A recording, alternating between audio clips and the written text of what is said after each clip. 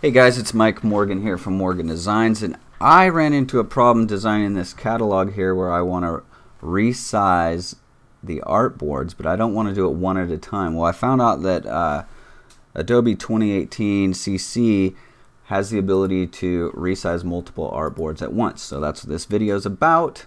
As you can see, I have over 100 artboards here. In fact, this is my artboard menu, and I have 128.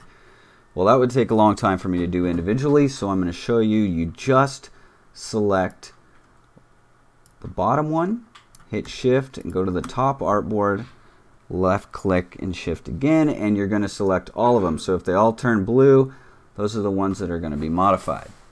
So I'm going to then go up to Document Setup here and click on that.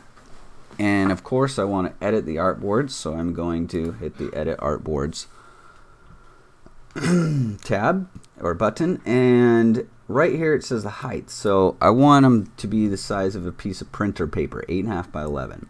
So I'm going to switch this to 11 on the height right here, and on the width I'm going to switch this to 8.5 inches. So look at that, and they all have updated and they are perfect.